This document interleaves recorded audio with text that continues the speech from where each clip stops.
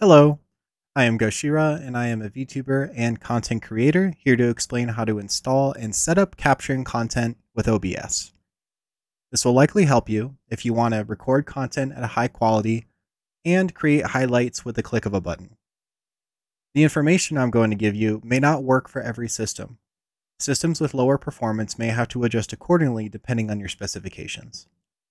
Currently, I am running an i7-11700K, 32 gigabytes of DDR4 RAM, and an RTX 3080. I have created checkpoints also, so you can skip parts of the video you may already know. Let's dive in. You can often find the download by simply typing OBS into a Google search and seeing something like this. Download and install the version for your system. When you first install, you will likely be prompted with an auto configuration wizard.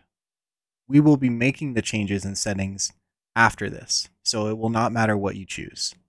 You should have a similar layout that I have here. We will first dive into settings to capture audio and video properly. For this video, we are aiming to capture footage at 1440p at 60 frames per second. This is what I use for all of my recordings. First, open the settings menu on the bottom right of the screen and locate the video option. This is what your canvas size will be. Think of it as something like a virtual monitor. We will want to match the base canvas resolution to match your monitor. If you don't know what resolution you are running, you can go to Display Settings, scroll down to Scale and Layout, and you will find your monitor's resolution. So for mine, it's 2560 by 1440. So change the base canvas resolution to 1440p. Output scaled resolution matches the base canvas resolution. Then change the common FPS value to 60 and apply. Now we go to the Output tab. This is where we tell our PC how much effort it's going to put into the quality of the video that you're capturing. But since we don't care about streaming, we're going to move on to the Recording tab. First thing you're going to do here is set your recording path to somewhere with a lot of space. So if you have extra hard drives, SSDs, this would be the time to use it solely for your recordings. I have two 2-terabyte hard drives in my system, and I'm using about almost 3 terabytes of it. You what? For your recording format, that's really based on preference. I like to use MP4. You move down to encoder, change this to NVIDIA NVENC H.264, and then this will open up a bunch of options down below that we're going to change. For encoder settings, I changed this to CQP and the CQ level to 17. Then down to preset, you want to change this to better quality. You may have to change it depending on whether OBS can handle it or not based off of your system. So you can just choose one of these. Better is what I use. I totally skimmed over this, but you're going to need to go to the audio tab and change the audio bitrate to 320. Anyway, I started blasting. So the replay buffer exists to capture recordings around a set time. So we want to go ahead and enable replay buffer here. Maximum replay time, I like to do 120 seconds. It's a good amount of time in front of the capture moment and behind the capture moment for me to catch something. And then for maximum memory, I change this to about 1000 megabytes. So now that we have set up our recording settings, we want to set a hotkey for the replay buffer. This will enable us to, in the moment, press a button and save 120 seconds of recording to disk right away. To do this, we want to go to Hotkeys and scroll down till you find Start Stop Replay Buffer. It should be in its own section. So here, we click to save the hotkey, and let's just make it page down.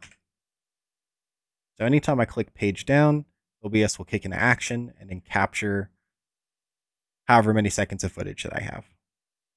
Since I use OBS often, I have several pre-made scenes already installed in OBS that I've made myself. I've made OBS video here just for the sake of the video.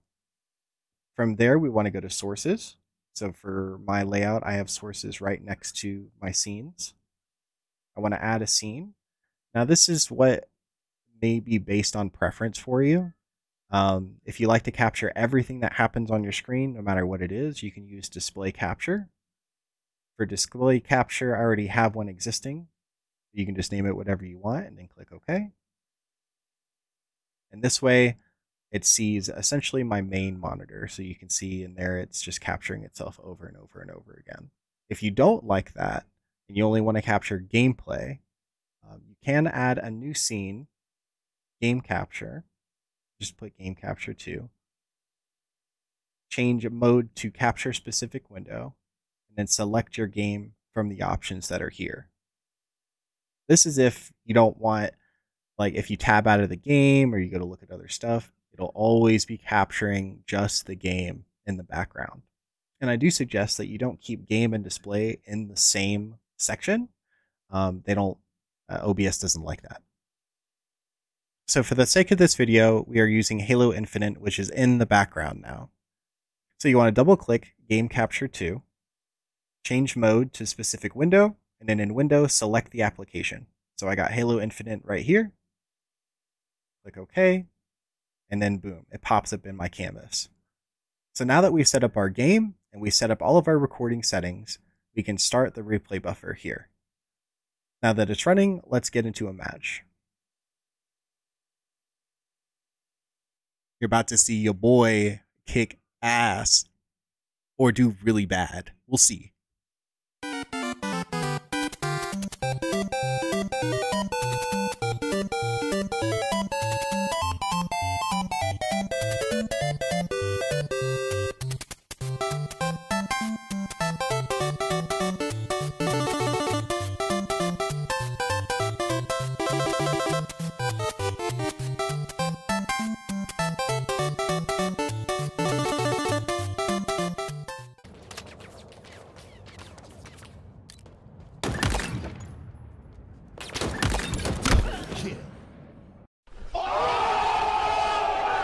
See that?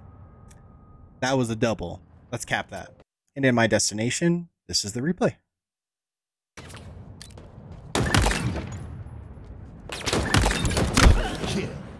And that's it for this video. If you have any questions, feel free to leave them in the comments below. Until then, see you next time.